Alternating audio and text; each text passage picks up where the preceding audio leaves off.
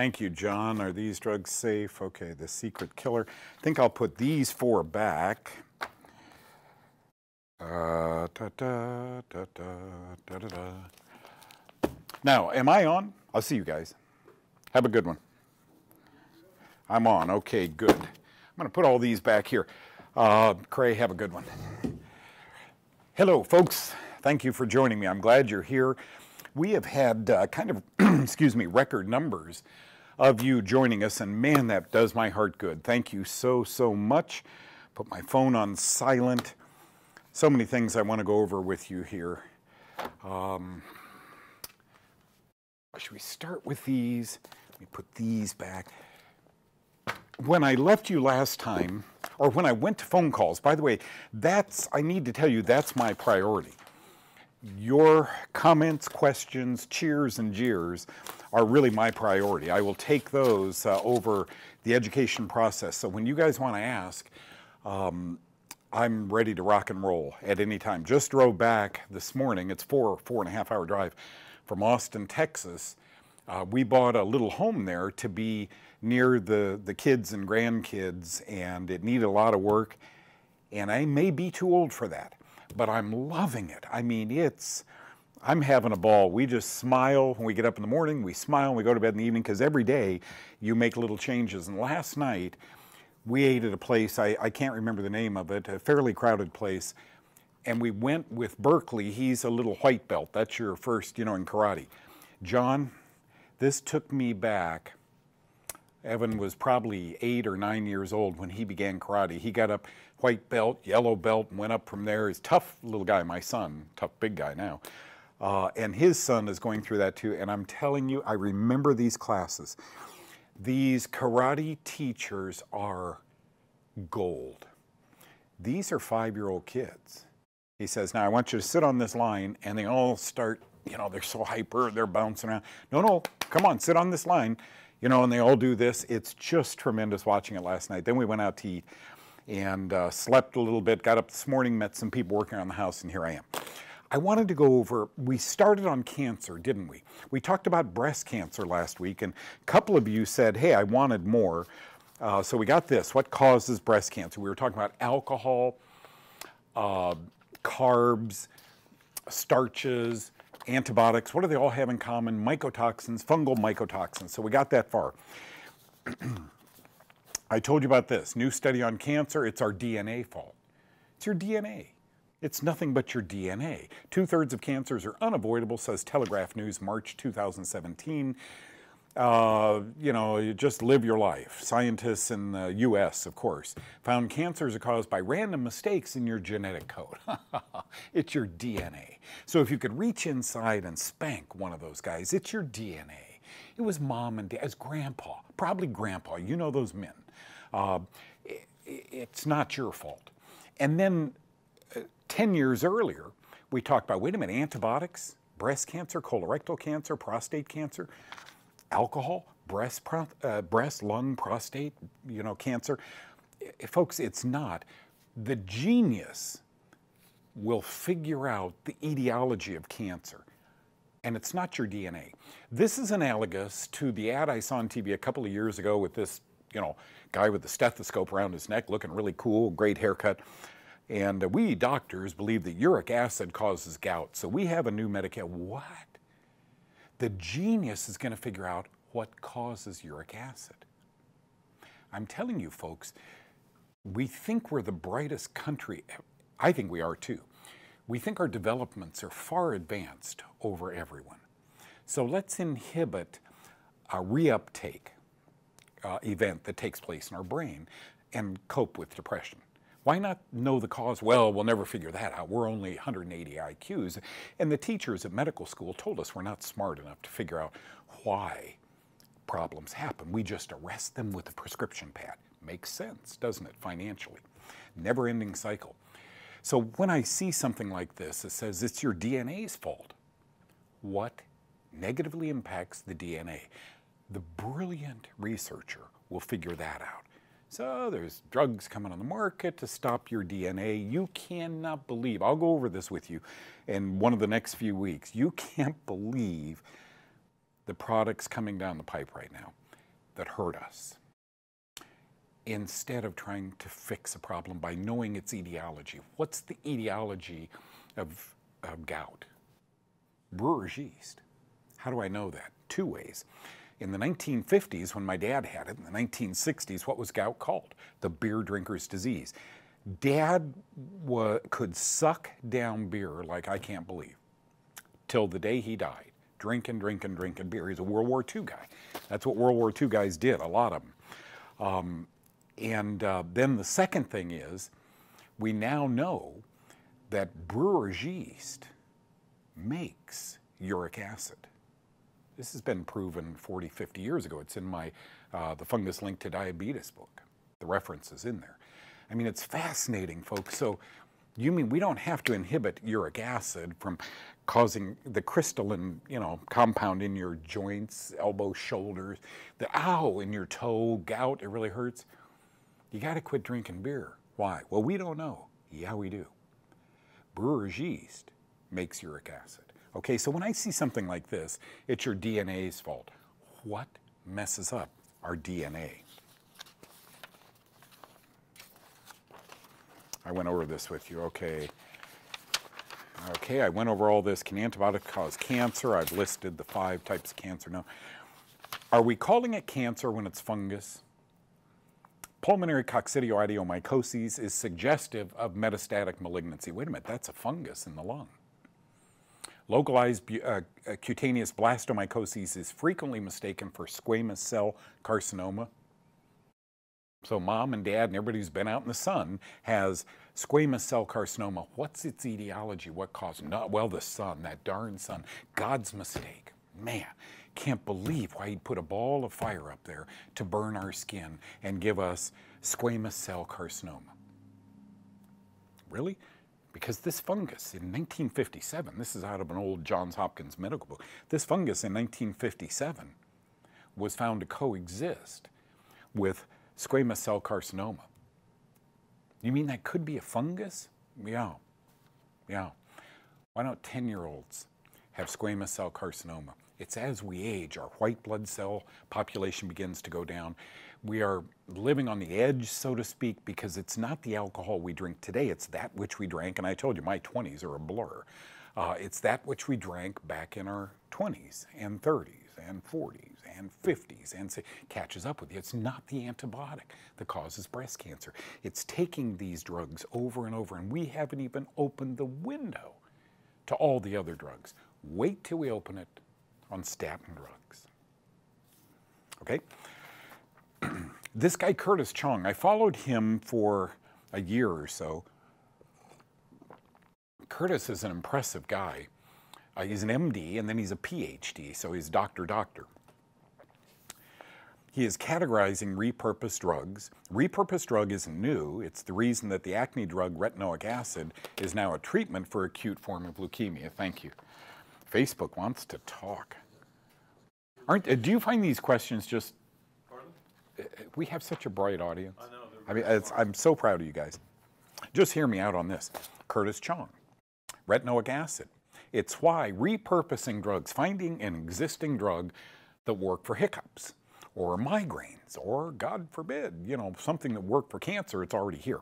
Now, it's in a $1 drug when they find it. And then when it successfully treats a medical problem, it becomes a $50 drug. It's why ketoconazole works for fungal infections, is also used for prostate cancer treatment. Curtis knew this. That was a 1993 publication. Guys, prostate disease, a drug called ketoconazole. It's also called Nizoral. It's a fungal, an antifungal drug.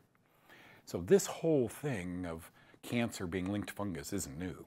Goes back a long time. Now I want to read you about retinoic acid and ketoconazole. Retinoic acid, excellent candidate for a new combined antifungal strategy for systemic mycoses in immunocompromised and cancer patients, said in 2016 Drug Design Development and Therapy. Retinoic acid, really, is an excellent candidate for new combined antifungal strategies for systemic mycoses, bloodstream candida, bloodstream aspergillus, bloodstream alternaria in immunocompromised and cancer patients. That was 4 years ago. Where is retinoic acid being used for cancer now? And then 1997, here it is. The antifungal drug Nizoral or ketoconazole was first proven to help prostate cancer patients. And then finally this, Karen, hang on. If fungus mimics or, this is a graphic I put up on the screen as I'm lecturing to doctors. If fungus mimics or causes cancer, wouldn't logic dictate that antifungal drugs that have already been developed would help cancer patients? You know what I'm going to do? This is pretty thick.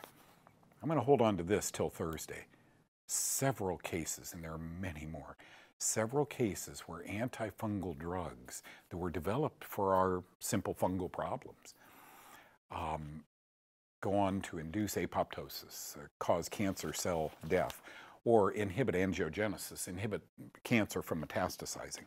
Okay, so and John, if you would remind me, I want to start with the drugs that are being discovered to help cancer patients now, and how they all happen to be antifungal drugs. I was going to go over this with you, and so I'll wait till next week on that. I do want to touch bases here. So many of you are watching from other countries now. Thank you. It's such a blessing to have you here. 3 doctors with World Health Organization 25 years ago said these diseases, they thought, are intimately linked to fungus. Well, your doctor wouldn't know this. They're saying AIDS. They're saying cirrhosis of the liver. They're saying skin psoriasis. They're saying arthritis. Your doctor doesn't know this. Although mycotic arthritis, fungal arthritis, is very well published. It's the last thing teachers in medical schools want your doctor to know. Every time you use the I word, it means the A word. Every time an infection exists, an antibiotic, and I'd love to tell you they're working. Sometimes antibiotics can be life-saving. Some of you, I had a call from a friend of mine who's watching right now, who said, Doug, should I take this antibiotic? The whole time she's talking to me, yes, take the antibiotic. Chase afterwards, if the doctor will let you, with a good month of a good probiotic. Get rid of that crud. It could be life-saving, folks. This is why antibiotics, this is why in 1928, penicillium was found to make a poison called penicillin. And that penicillin was to be used judiciously for known bacterial infections. Poof, gone. Any infection gets an antibiotic today. You know what? I wish I had my doctor hat. John, remind me sometime to get a doctor hat and a layman's hat. Folks, when that woman I spoke with the other day, if I'm a doctor, okay, God forbid, if I'm a doctor and you come to me and you're hacking and coughing, I've got to rule out a virus, but now the virus has impeded your immune system enough that you now are growing opportunistic bacteria and probably fungus. Bacterial tests are very quickly. I mean, you can test for bacteria and virus now. They put that long string in your nose, goes back to the back of your throat, boom, automatically. Wow, okay, this is a virus, or this is a bacteria, or this is a concomitant. This is both. And here's what I'm going to do to treat you. The problem is, I've been an opponent of rushing to antibiotics for 50 years.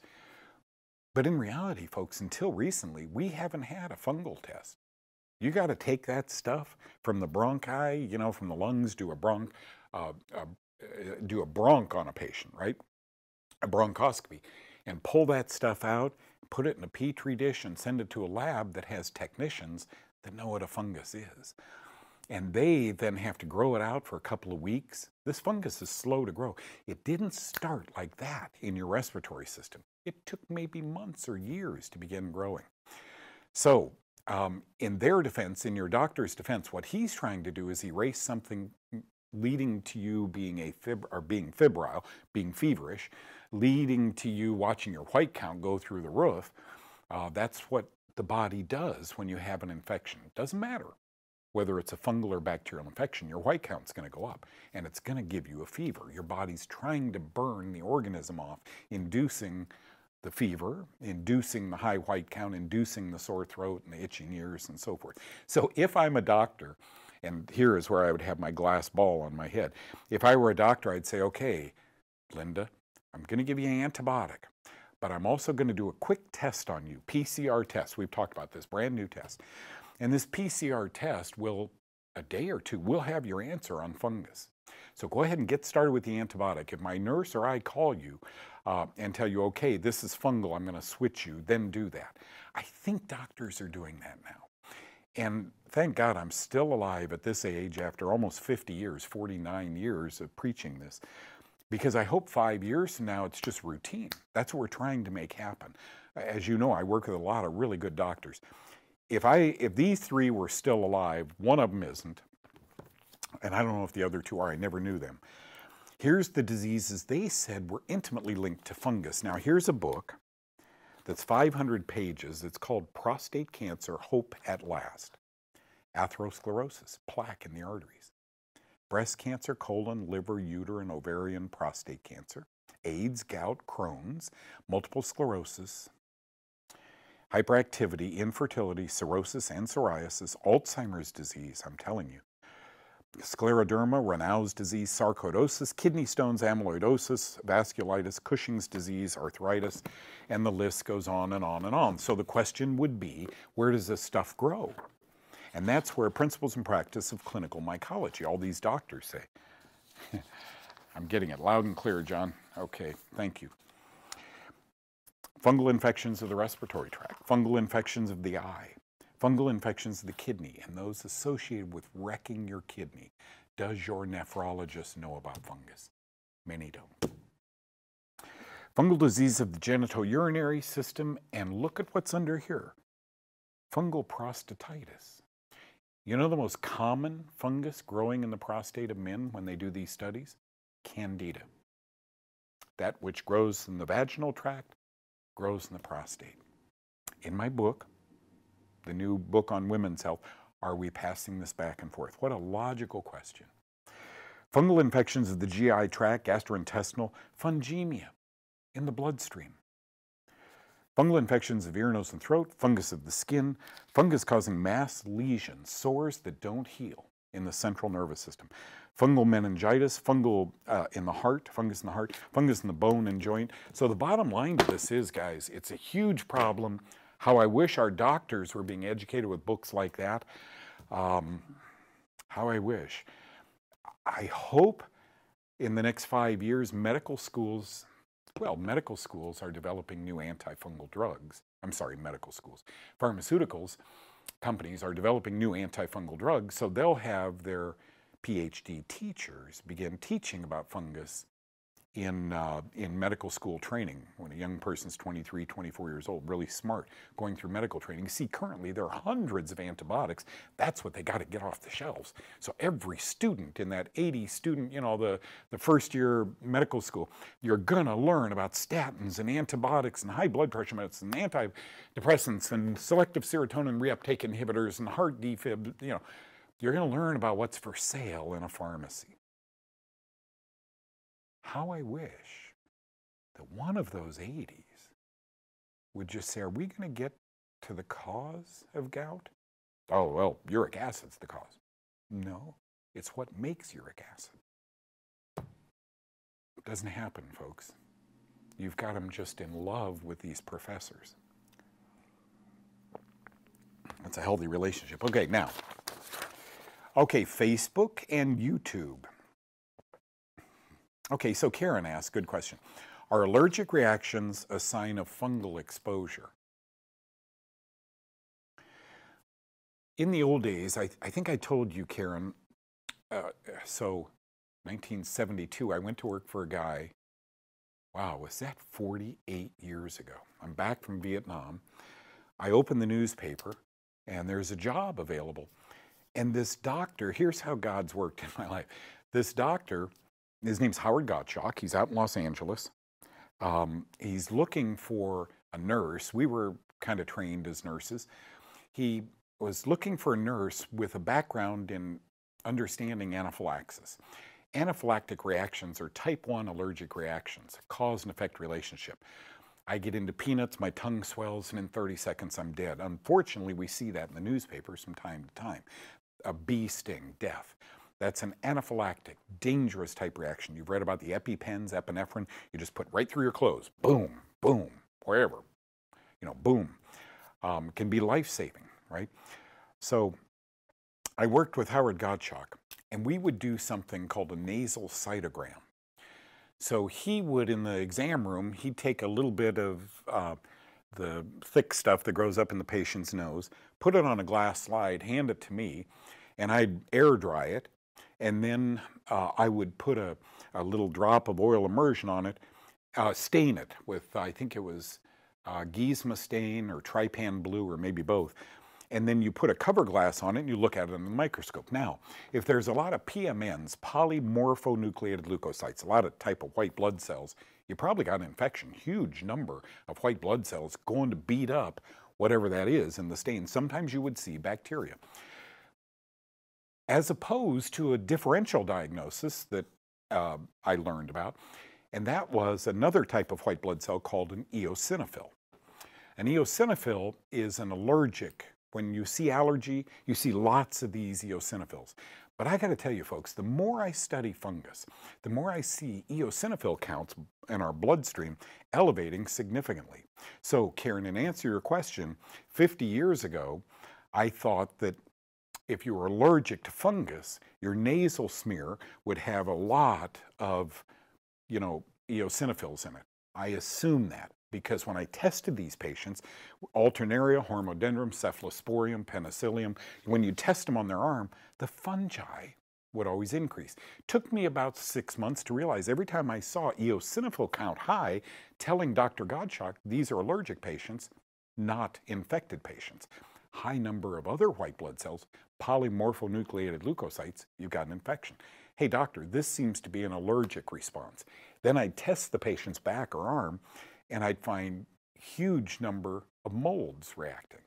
So our eosinophils, even today, in allergy clinics, they don't understand this. Doug's hypotheses, I believe anytime you see eosinophils, and there's eosinophilic myalgia syndrome, there's all sorts of eosinophilic diseases now.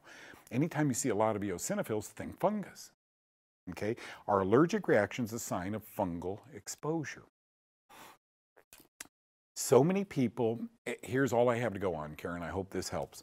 Years and years and years of doing clinical work with doctors in their offices taught me when people took diflucan, nystatin, Sporanox, Lamisil, amphotericin B, griseofulvin, there was only a handful of antifungal drugs on the market. And they followed my diet. Now remember, these were people with psoriasis, arthritis, deep suicidal depression, huge number of people with stomach problems, etc. And the doctors I worked with said, well, it's working so well for psoriasis, why don't we put them on an antifungal, your diet, which starves fungus, and see if they get better. Long way of saying, all you've got to do we need diflucan? If I had cancer, if I had atherosclerosis real badly, you bet I'd go on prescriptive antifungals. Today I'd look at, black seed oil, I'd look at resveratrol, I'd look at olive leaf, I'd look at any number of herbs, and lavender and clove and all these good, oregano and all these good spices, and I would be looking at those and Kaufmann's diet, and really, Karen, in 2 weeks you're going to know. Many people say, Doug, I am miserable with this allergy. It's horrible this time of year. They call it cedar fever in Austin. And you literally, when the wind blows, it turns a brown hue. There are so many cedar trees in Austin, and people are sick and miserable. Is it cedar, or am I an accident waiting to happen? Do I have a lot of fungus that somehow cedar is cleaving onto, and I'm becoming sick because of that? I don't know. But here's what I'd do. I'd get to a health food store, get a couple of antifungals, follow the Kaufmann diet, and if within a week there's improvement, good.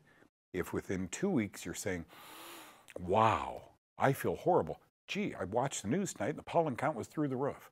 We're on to something. I think many, many people have a dormant or underlying fungal condition that yields allergic type symptoms. Take it a step further. Like these doctors, I think many diseases, including arthritis, vasculitis, hyperactivity, I think many of these things are due to fungus.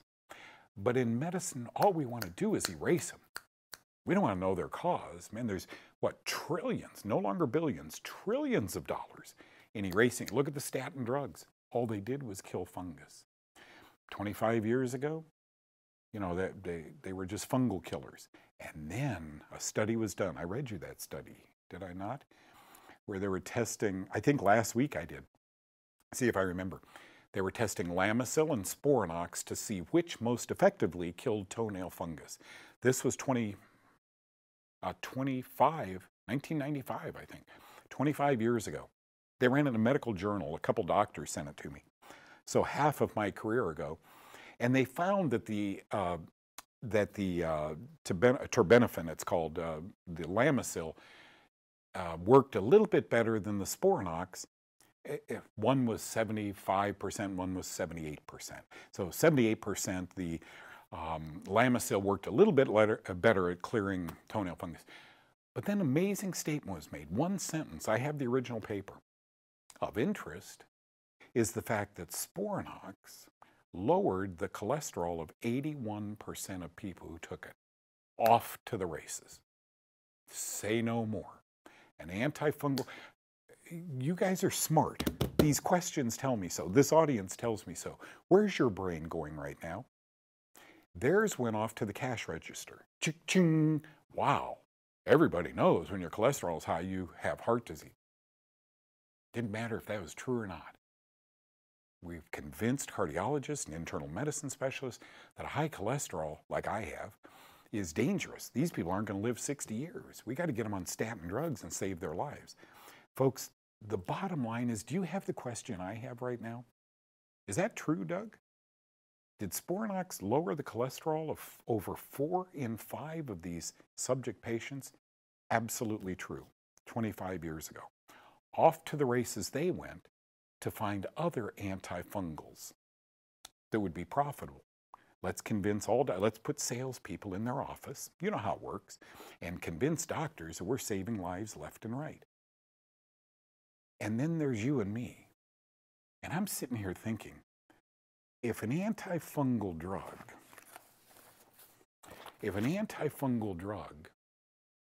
inhibits cancer from spreading, if an antifungal drug lowers 81% of people's cholesterol or lipids, LDL, or the problem lipids, triglycerides and so forth, what must elevate them? Okay. Are you with me? Is it a simple Fungus? Does 6 letters define why we're getting cancer? Why we're having atherosclerosis or MS or autism or gout? Does 6 letters define why these antifungals on the market today they're calling statin drugs are lowering? What raises it? I could give a flip what takes it down, but I now know, gee, there are many natural things I can walk into a health food store and get. I can change my diet. And folks, any of us today, thanks to life extension, I think they're going to be here, they're doctors next week or something. You and I can go to any lab in our little town. Most all labs, the biggest lab in the world, works with life extension. You can walk in there and say, I want a cholesterol test. And then they'll send the test results to, thank you, John. They'll send the test results to the doctors at Life Extension. They'll call you and say, wow, your cholesterol is 325, and apprise you of that. Then what I would do is follow my own program and take some antifungals, and in a month, I'd go back to the lab. I want another test done. Then the doctor calls you in a few days and says, hey, I don't know what you did, but it's now 240. It's heading in the right direction. Do you see where I'm going? Would you rather take a drug? And America shakes their head, yeah. We're in a hurry to get our cholesterol down because our doctor told us that it was going to kill us. Are you worried about the gastrocnemius muscle breaking? Are you worried about the complications? We haven't seen the beginning of this with all these statin drugs, I contend. Or would you rather figure out the cause? Now, most people, you're not most people. Maybe every once in a while I get someone in here who is, but most people say, okay, so I've got to go off bread and pasta. I can't drink anymore. Big price to pay. Or take a statin drug.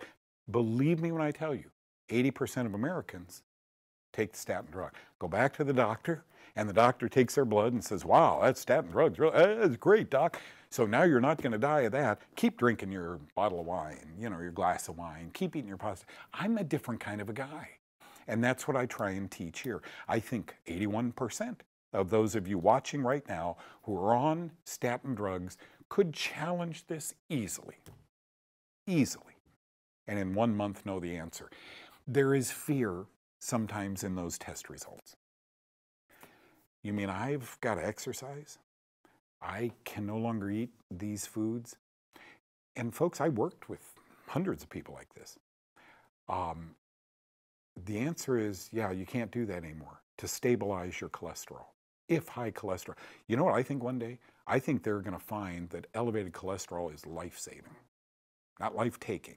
Now, shh, don't tell medicine about this. But I think one day, you mark my words, one day you're going to read it in the newspaper. Wow, that high cholesterol wasn't the problem at all. But we sure made $6 trillion putting people on it. First, you have to train, re-socialize the brilliant minds in medical training. You can't do a thing about it. Oh, no, you can't eat your, so keep eating your burgers and fries and so forth. But here's a pill, okay? So, allergic reactions, a sign of fungal exposure? I think in many cases, yes, and I'd challenge it. So Christine says, hi, Doug, thank you for your show. Thank you, Christine. Do you have information regarding candida and dementia? Oh, there was a, oh my gosh. Well, yeah, okay, so if I were you, Christine, and this question was eating at me, it was really, you know, this is a big deal. I would pick up let me show it to you. Oh, John, I'm sorry, I didn't put on that graphic we made. This is a book called Atherosclerosis, Hope at Last. Big, thick book, 700 pages. The whole book is on yeast and fungus leading to heart disease, okay? That's just heart disease. Dr. Crook, here's another book I want to show you because this one will open your eyes. Dr. Crook wrote in the Journal of the American Medical Association, Bill Crook, the author of The Yeast Connection. He told me years ago that he had written about depression. Now, dementia, that's something you've got to figure out. Here's the missing diagnosis. That's Dr. Orion Truss. What a neat guy he was. He says, they say you're neurotic, but do you experience depression, anxiety, irrational irritability, bloating, diarrhea, constipation, heartburn, indigestion, loss of self-confidence, inability to cope, lethargy, symptoms of contact with food, chemicals, migraine, headaches, disorder, all sorts of female problems? Then you could have a candida problem. Even the doctor I interviewed on TV, Dr. Simoncini, who said cancer is candida, I don't agree with that. Candida is one of the pathogenic fungi that can induce cancer. But I think there are many, many others. So once again, here's the great thing, Christine, with my work. Go on my diet for a month. Have whoever this is go on my diet for a month. There are books written about depression and diet. What those books don't know is the word candida, yeast, aspergillus, you know, fusarium, the things we talk about here on the show. You're gonna, I lectured on this. John, do you remember the name of that seminar I gave at ACIM? It had a great name. Something about the brain. I can't remember that. Yeah, I don't either. But they had a great name for it. And I got up and I spoke in front of one of the leaders in alternative medicine. Huge name. He's from Germany, Dietrich Klinghardt. And Dietrich Klinghardt told one of the cardiologists that I won. I had the lecture there. Dr. Klinghardt believes everything are retrovirus. Most things are retroviruses coming back to haunt us. I believe most things are dormant fungi that come on as we age to haunt us. Anybody, fill in Christina's blank. This is such a good question. Christine's blank. Do you have information regarding Candida, she says, and dementia? Now, what I want you guys to do is close your eyes. Doug, do you have information on migraines, stomach problems, yeast problems, skin problems, and any fungal organism? You can be the boss. You can figure that out with the diet. Brain regeneration. Yeah, brain regeneration. Once it goes south, does it come back? I asked John to put up a picture of something that I took this morning, or this afternoon. We had, do you remember that all that food I had sitting on my desk a week or two ago? It was real food. John bought it for us to show on the air. Well, as we were pitching it out, I mean, we're a bunch of guys that work here. And the guys don't throw food away. They let it sit on the counter forever. Look at the picture of the lemon.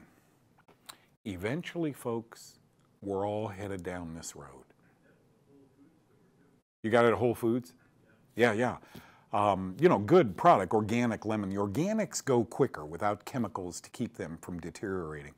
But that oil in that lemon skin is called D-limonene. It's a terpene, a monoterpene, but it's called D-limonene. And that is very, very potently antifungal.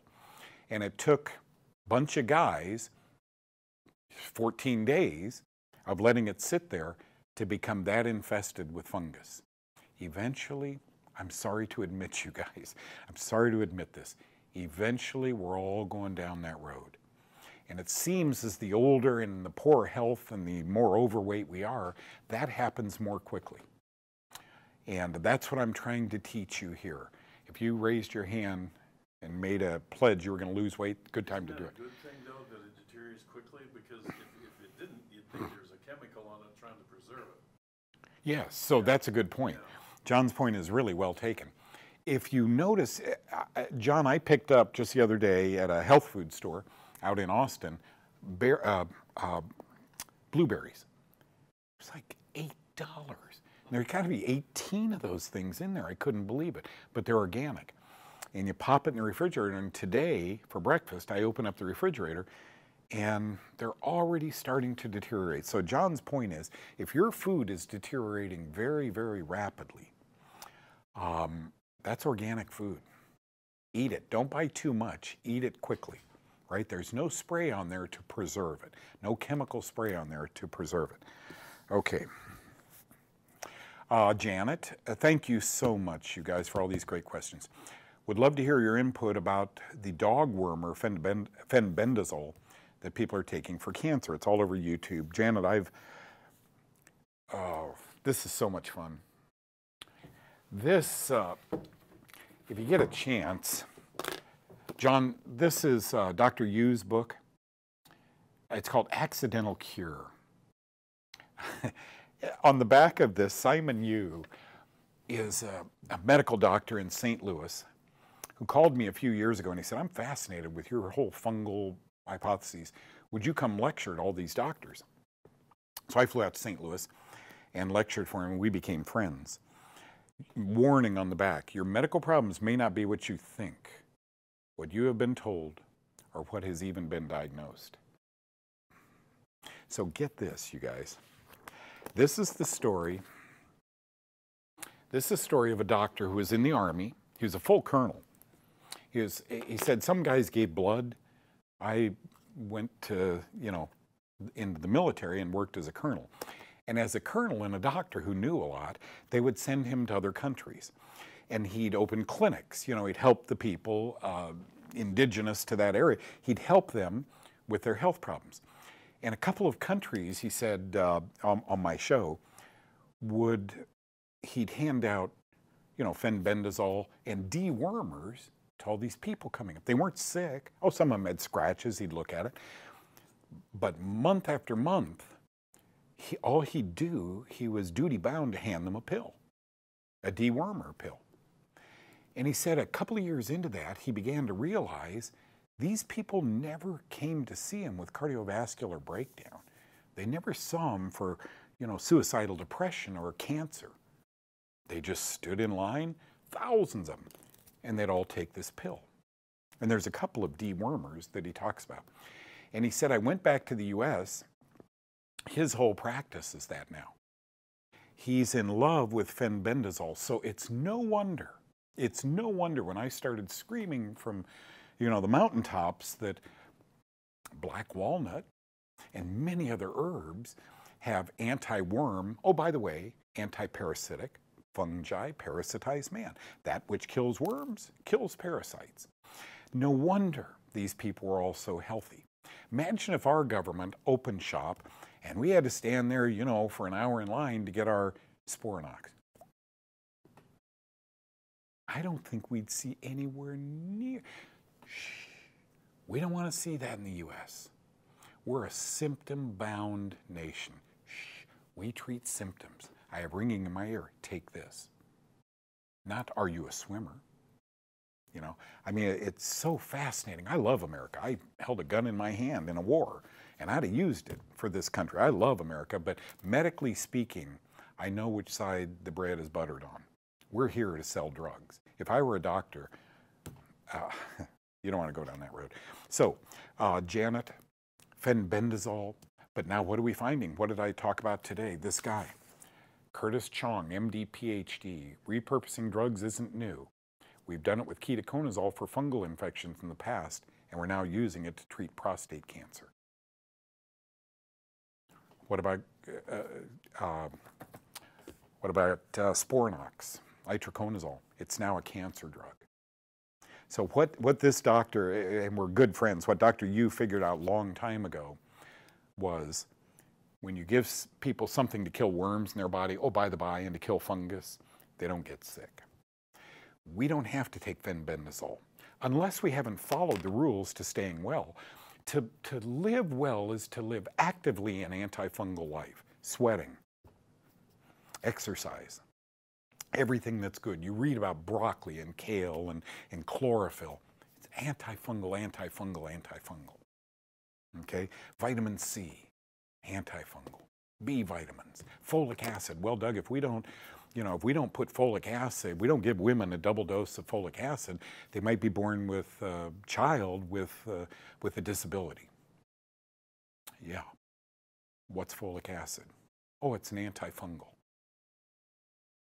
I lived this personally with one of my the nurses that worked here. She had a child with spina bifida, and she told her story in one of my books. All she could eat during her pregnancy, couldn't get enough of it, was corn. Had a child with spina bifida. So sometimes we serendipitously make some of these discoveries. If I had cancer, fenbendazole, remember what that ends with? Fenbendazole, A-Z-O-L-E. Didn't you tell us ketoconazole was an Iserol? Prostate disease? Yeah. Didn't you tell us itraconazole is Sporanox for cancer, breast cancer? Yeah.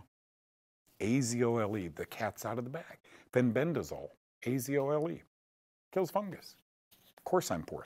Thank you, guys. Okay, this is good, Melissa, thank you. Is it possible to take an antifungal drug with oral chemo for grade 2 to 3 brain tumor? I'm thinking of it chemically. You guys need to know something. This just blew me away. And if you're a regular watcher, if you've just dropped in, your mouth's going to drop open. 5-FU, 5-fluorouracil, is a breast cancer, and it's used for other cancers. It's a breast cancer chemotherapy drug. I've always thought, this is a medical textbook, I've always thought that anything that would help a cancer patient's got to kill fungus. Chapter 2. So let me find chapter 12. Okay, good. Here it is. Okay. Listen to, thank you, John. Go with me. Flucytosine, chapter 11 in the book, Antifungal Therapy, by my dear buddy, Dr. Ghanum, and Dr. Perfect. Chapter 11 opens. Originally developed as a treatment for leukemia, flucytosine, or fluorocytosine 5-FC, is an antifungal drug with restricted use in present-day therapy. Use of mono or significant, okay, and is restricted for systemic use in modern-day therapy to the use in selected cases of candida, etc. In contrast, amphotericin B has been proven to improve treatment outcomes in patients with cryptococcal meningitis, and it goes on and on to tell that some of these drugs used in cancer therapies are antifungal drugs. I have thought for years of my life, I have friends who have not only survived chemotherapy, but today they're doing great. They thrive. And I've always wondered what it was in these chemotherapy drugs that might have helped them. Because you and I hear all the time, well, they're poison. They're killing people left and right. The whole goal, I'll never forget, Kyle Drew, my dear friend, was a sales rep for the biggest pharmaceutical company when he graduated from college. And he told me one day he's sitting with a bunch of these drug sales reps, and their professor came in, and he said, now, the very definition of chemotherapy is that which kills the disease before it kills the patient. And Kyle sat in his chair and he started laughing. That's great. He looks around, nobody else is laughing. And he said, boy, that's when I realized I'm in a serious business here. They have antifungal potential. Is it possible to take an antifungal drug with another antifungal drug? I think yes. But rarely does a doctor know that some of these drugs are antifungal. Melissa, I might wait until I'm done with chemo. I might change my diet to starve if there is a fungal pathogen inducing the growth of the lump. I might talk to the doctor about it. By the way, all you have to do, folks, is go on the internet.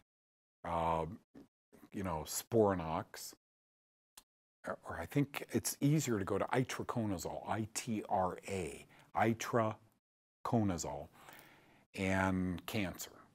And man, you'll have all the papers pop up, how it's being used for various and sundry different kinds of cancer. And all it does, it was developed to kill toenail fungus. So, yeah, I think together they'd be okay, but I'm not the doctor. So ask the doctor, and let us help you if we can. Maria says, hello, Doug from London, UK. I'm learning a lot from you. Thank you so much. May the Lord continue to bless you and the team. I'm starting my nutrition therapy course for 3 years here in London. Wow, good for you, Maria. Stay in touch with us. I love to see these amazing people globally, which I get to do, go into nutrition. These aren't registered dietitians. They're not going to tell patients in a hospital, to eat whole grains or Jell-O. These are people who really are hungry for, and my aunt was a registered dietitian and just funny and clever and wonderful. But I think we have to go beyond dietitians. We have to go to a better understanding of which and why food works or not. My humble opinion, that which feeds organisms, living organisms, probably not okay if we have a living organism in our body, and I think many people do. Why would they take an antifungal drug, Sporanox, test on 500 people, and 81% of them, they weren't on diets. 81% of these people 25 years ago had their cholesterol or triglycerides lower. Random, right? So you have to know which foods can stop feeding fungus and which foods, corn, wheat, peanuts, grains, barley, feed fungus. Okay? Good for you. I'm really excited for you. Congratulations, and God bless you. Great to hear from you. Okay, so Lynn says, my son works for a medical hospital and is made to get the flu shot. It's been a couple of months since he got it. He had to go to the doctor today. And just had to go to the doctor today. He's been told that he has the flu. Thank you, Doug, for all you do. You know, that's insensitive for me to laugh. After 50 years, why, his peers, Lynn, say that's impossible. You can't get the flu. The newest one that I had to chuckle at, I'm sorry, was, well, the reason some people, you gotta, folks, when you don't know, you better dig up. If you're asking for mass immunization, you better dig up some thoughts really quickly. Sit down with a team of experts and dig up some thoughts. And the new thought was, why do so many people, many of the people I know, won't get a flu shot because they get the flu? Impossible, says the Center for Disease Control. So the newest reason that it can't possibly give us the flu, or why does it give us the flu? Number one, it's a dead virus. Doesn't vitamin C, it's dead when I swallow it, but it still amps up my immune system. You know, but number two, and I think they are quite serious about this, is it's coincidental. You get the flu during the flu season. You took the flu shot and the next day, the flu bug finally, and then the cute one I love, you know, you people don't know this because you're not bright like we are, but it takes a couple of weeks for that flu shot to work. It's coming out of the woodworks. Here's the cool thing. I held a little .45 revolver, or little .45 gun in my holster during the war in Vietnam, just praying I wouldn't have to use it. And I didn't, but it got rusted in my holster and I ended up getting in trouble for that. I wasn't there to shoot. I was there to try and patch up people who were shot. Folks, you've got to, we're free in America. They're free in the UK. We're free to make that decision, but that door is quickly closing. I read a thing the other day that our Congress is owned by the pharmaceutical industry. Why not? If they own our doctors, what's next? Congress. Everybody's got to be. Do you remember 2-3 years ago? Statin drugs are saving millions. Who's that statistician? You should have been dead. Your cholesterol is 201. You took this, it's now 180, and you're not dead. So you survived. Million statin drugs are helping. Folks, my cholesterol's always been 225, 235, somewhere in there. Always been. I've never taken a statin drug. But do you remember when they wanted to statify our water supply? Remember when they wanted to put in public utilities, water supply, statins? Because we were saving so many lives. Trust me. Be careful out there. Be careful. Do you feel like you're alone? I've done stories on TV. Kids, we're on our own. And even at 70, I feel like a kid. I really feel that we're on our own. Our doctor is biased, God bless him, and he's honest. But I've got to tell you, he's in the back pocket of the pharmaceutical industry. Okay? Show me a doctor who hasn't written a prescription for 3 years. I'm going to show you a doctor who's in trouble with his license. Okay? If he's in medicine. So thank you, Lynn. I'm sorry your son has to go through that. I'd love to tell you guys these vaccines work. I just don't have enough insider information. I'm not comfortable with some of the adjuvants that they put in it. Wow. Okay, so Mary, my buddy, howdy Doug, howdy Mary, Florida in the house. Oh man, she's living the good life. Diflucan given to me for chronic bladder infection. Should I take it? Is it safe? Wow is my first expression. Your doctor gave you Diflucan? Considering that not only the vaginal wall, but the bladder itself inside could be impregnated with yeast instead of bacteria? High five, Mary. You've got a doctor I wouldn't leave. When antibiotic after antibiotic after antibiotic, like I said in the woman's book, when antibiotic and antibiotic and antibiotic fail you, think fungus. Who said that? Doug said it for 48 years, and then the Center for Disease Control is now saying it. If those pills ain't working, think fungus. And they're shouting to your doctor. So Mary's doctor said, okay, try one. Mary, I'm very bullish on an antifungal. I would be careful of grains in my diet or alcohol in my diet. And I'd take, many women, if it's 150 milligrams, many women feel relief of bladder infections that night, the night they take it. Okay, same with vaginal yeast, that night. So that's why they don't give you another one. They can pretty much wipe out the yeast if this is. Remember, to a doctor, an infection is bacteria. To your doctor, he's thinking the right way, okay?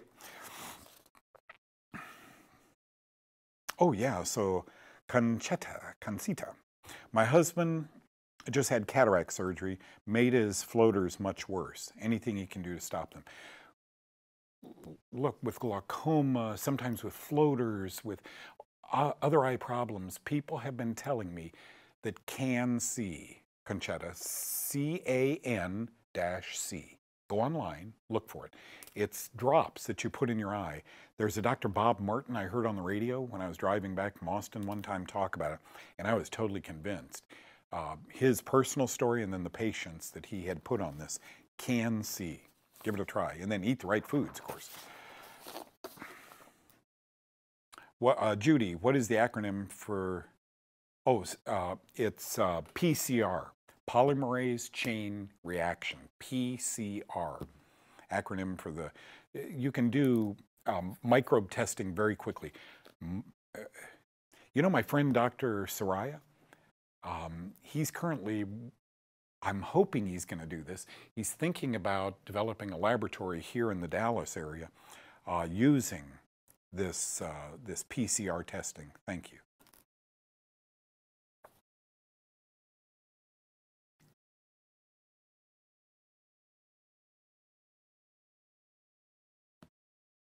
Yeah, okay, good. Alice. Blessings, Doug. Kind of odd that there are several remedy supplements for animals, fungal joint issues, and not for humans. The doctors say fungal arthritis is rare. When all you own is a hammer, then the whole world looks like a nail. When all you own is arthritis drugs, why would you treat with an antifungal? Okay? Yeah, isn't that strange? Do you know, folks, let me land this with carrying along what Alice is talking about here.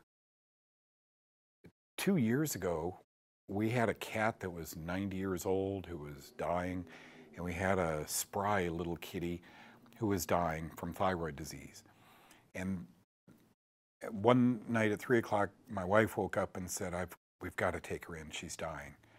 And she was really sick, so we got up and we drove, it was cold, so it was a couple years ago now. We drove to this clinic 20 miles from our house, and they had a veterinarian in there, and she saw this cat, Alex. Alex was really sick and thin, like 7 pounds. Normally they're 10 pounds. And the doctor said, yeah, she's got thyroid disease, she's gonna die. And I had a doctor on my show, a holistic doctor, years before, right here in Dallas. And my wife said, okay, well, we have a cat doctor at home. Well, it isn't going to do any good. The cat's got 90 days to live. Very nice veterinarian, female veterinarian. So first we took it to our veterinarian out here during the day, and he said, yeah, no luck, you guys, I'm sorry. And my poor wife's just torn apart. She's going to die, maybe 4 months. We asked, you know, we start her on this food, and pet food has what? Mycotoxins, you know, oh no, food doesn't. Okay, here's another $100, off we go. So I call in this holistic veterinarian, very nice person. He recommends doing IVs. She's got thyroid disease, she's gonna die, but maybe we can make her life more miserable. Better before it becomes miserable, better before it becomes miserable. How much? Well, so far we've got $1,000 into this sick cat. Alex is 9 pounds, 8 ounces, spectacular. My wife said to me on the drive home, if this was one of the doctor's patients who came to see you, what would you, if the cat could talk? Alex, you may have fungal thyroiditis. All 3 laboratory tests came back, thyroid, cat's dead. They die soon. Very common problem for cats. Alex is now 2 years older, and she is thriving. We feed her turkey, vegetables on occasion, chlorophyll in her water. This cat is thriving. I am so tempted to go back to those 3 doctors. You know what I'm saying? You guys are with me. I'm so tempted to go back and say, stop. Think fungus, you guys. Think fungus. I have enjoyed this. Tell your friends at 2:30 this Thursday, we're going to do 90 full minutes, an hour and a half, and we'll expound. I think there's some good questions here. Let's lead off with those and some other things I want to talk to you. God bless you. I've enjoyed it. Bye-bye.